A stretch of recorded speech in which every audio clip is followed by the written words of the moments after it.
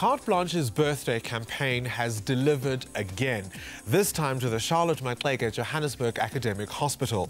A state-of-the-art digital theatre now makes endoscopic surgery on par with the best in the world. We're going to meet Timothy and Marvin, operated on just weeks ago, and their lives have been changed forever. To the untrained eye, any operating theatre looks high-tech, but on closer inspection, this equipment is showing its age. A tangle of wires, a mechanical operating table, machines that belong in a medical museum. Now that's all about to change. Thanks to the generosity of corporate South Africa, this theatre, which has been in use for 28 years, is about to be replaced with a state-of-the-art digital hanging theatre, taking pediatric surgery at this hospital well into the 21st century. The Carte Blanche Making a Difference campaign is the single biggest charity drive in South African history. We've managed to raise 58 million rand for pediatric units in 6 public hospitals, including the Maxeke Johannesburg Academic Hospital. Without the equipment to be able to keep up with the rest of the world, we would fall very rapidly behind. Professor Peter Beale is head of pediatric surgery. Every day he's faced with difficult cases, like that of 3-year-old Carl Lawrence. After 5 months of chemotherapy, the cancerous tumor in this little boy's abdomen has shrunk enough to be removed. Professor Beale believes the impact of the new equipment will be huge. Thanks to Carte Blanche, that we can now, compete with the Red Cross Children's Hospital in Cape Town and surgery training centres throughout the world. The old theatre was stripped and technicians from Marcus Medical installed the new state-of-the-art equipment. Suspended from the ceiling is the latest in high-definition technology. 2 widescreen monitors, a touchscreen to capture information, as well as high-resolution digital recording equipment. After just a few days, the new digital hanging theatre was ready for action. This is one of the only machines on the market where you can turn this around. Dr. Jacinta Shung will be training anaesthetist on the new anesthetic machine, which cost R1 million. The software is new. The ventilator is quite a nice ventilator. You can do children of all sizes. You can do a 900-gram baby, and you can do a 150-kilogram man on it. Whereas before, we used to have to change the bellows. There are lots of things you had to change, and we had to get different machines, and we ended up working with 5 or 6 machines because you used to use one feature from every machine because no machine was ideal. And this has everything in one. Another improvement is the new operating table, which cost 650,000 rand.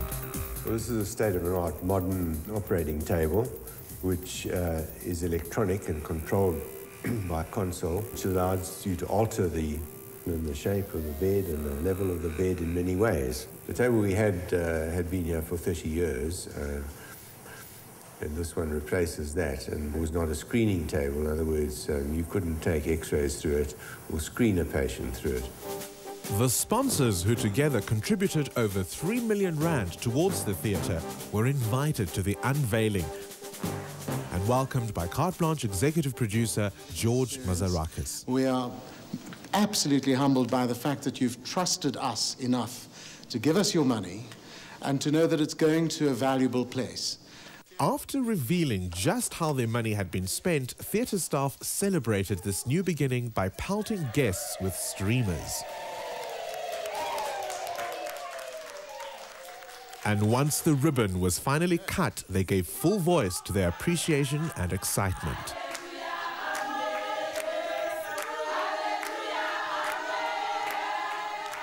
Hospital CEO Dr. Khaya Mfenyana was also grateful for the donations.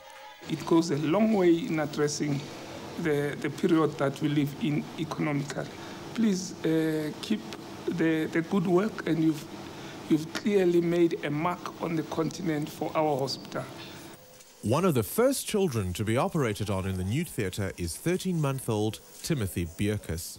Timothy's mum had a stroke after she gave birth to Timothy, and at 6 weeks, we decided to take Timmy. He was still in hospital, so we decided to take him. We never knew what was really wrong with Timothy, but we took him home. Timothy has cerebral palsy, brain damage and epilepsy. He can't swallow normally and suffers from severe reflux. It's been tough for him at the moment, It's a year now where he's been struggling, crying a lot, really crying, with pain.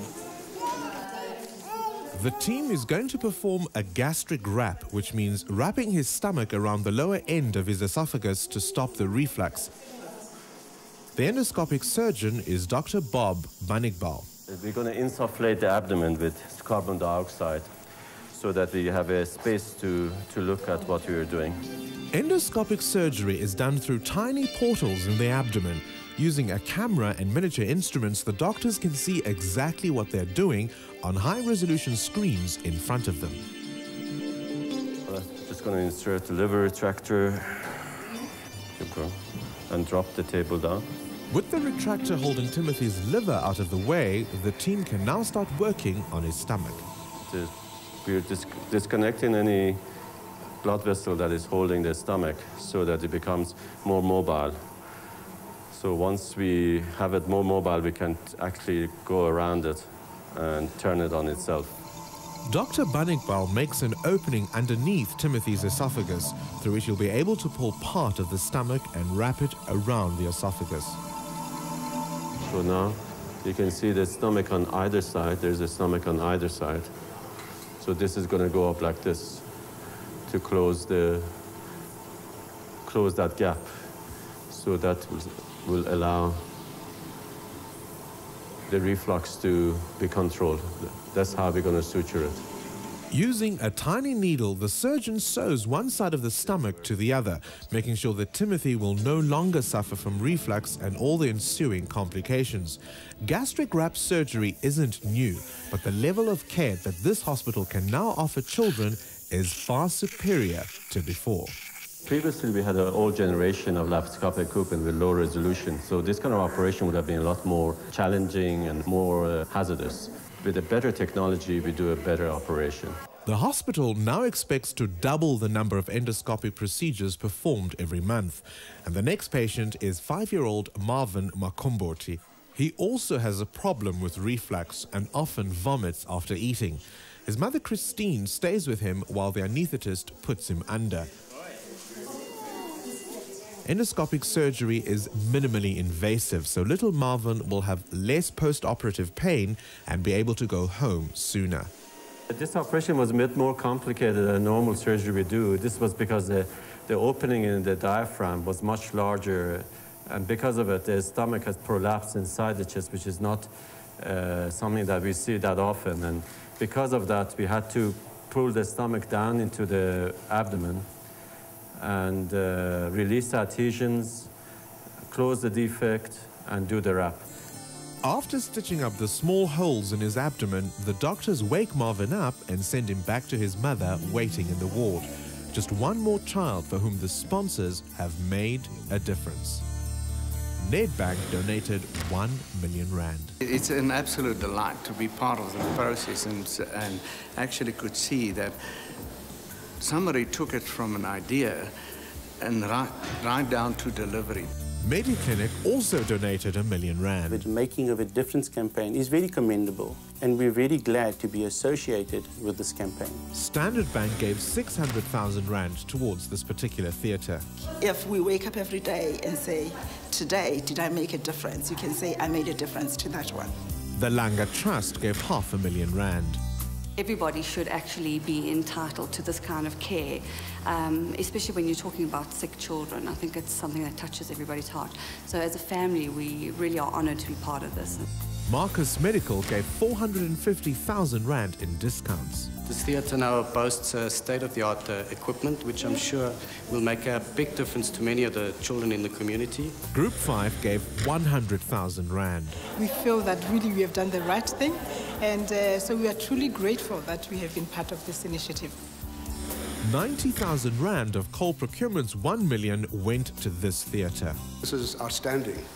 My daughter was treated with the Joburg Gen years ago very well, and to see what the kids today can have, it makes it even more worthwhile. John Craig, Novo Nordisk, National Brands and the Mall of Rosebank each gave 50,000 rand. Donations were also received from Java Capital, Mug & Bean, Defy and Rudolph and Van Vieren. In the children's waiting room outside the pediatric theatre is one of dozens of TV sets donated by LG. And within this environment, children will come here before they go into theatre, and the TVs will make a difference. 2 weeks after his surgery, Marvin is back in the saddle riding his favourite bike, and he's no longer in pain. He's coming all right now, he's eating, he's playing, he's doing everything. The small scars on his tummy will eventually disappear, and he can now get on with the important business of being a child.